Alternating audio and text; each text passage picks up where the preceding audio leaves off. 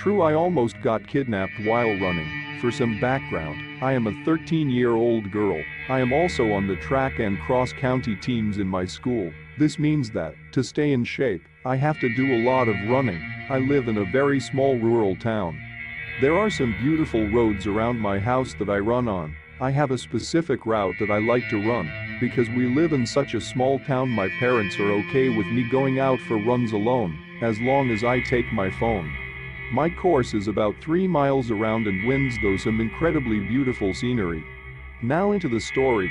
One day it was especially nice, so I decided to go for a run. I got into my running gear, grabbed my phone and told my parents I was going out. I ran down my driveway and up the first road. I passed the usual stuff like incredible wide open cornfields and green trees that stretched over my head. Everything was normal. I had my headphones in, so I really could not hear anything. I ran about a mile up the road. When I came to the stop sign, I waited for a little bit to catch my breath. I had only seen one car because it was such an isolated place, so I found it a little bit strange when I saw that same car, a faded red-colored pickup truck, parked on the other side of the street. However, I did not give it more than a second thought because there were some pretty weird people living in my town. However, I noticed the guy inside of the car was an older man who looked to be in his 40s or 50s, and he was just staring at me. Now I did not know why and found this extremely creepy. He seemed to be trying to talk to me, so I took out my headphones. "I'm sorry, are you trying to talk to me?"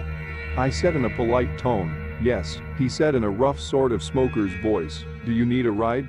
No," I told him, still trying to be polite, although I was really uncomfortable. "Get in the car," he said in a surprisingly calm voice. "No," I said, and I full-on sprinted the next 2 miles. He was following me the whole way, never letting up. I was so scared and ran for my life. Finally, I was becoming weak even though I am in great shape. I slowed down and the truck catches up to me. The door opens as he stops, but my adrenaline kicks in, and I ran all the way home. I have still not told my parents about this, afraid that they might not let me run on my own anymore. Thankfully, I have never seen that man again, and to the creepy man in the pickup truck, let's not meet again. Thanks for watching. If you enjoyed the video, hit that like button to support my work. And as always, enjoy the fear, my dear.